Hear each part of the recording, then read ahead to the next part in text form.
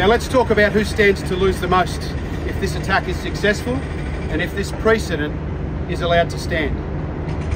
It is the rank and file members of our union, and indeed of all unions, who stand to lose the most. It's our belief that the entire thing is unconstitutional and undemocratic.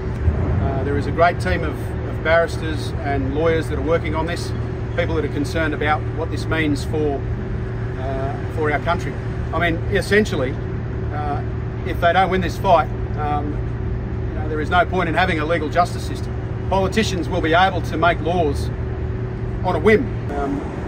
Like any political party that's engaged in union bashing over the years never survives. It's not a very smart political play. It's never worked for the Conservatives. And I'm really surprised that the Labor Party thought that it would work for them. But history will condemn this treachery and the truth will set all of us free.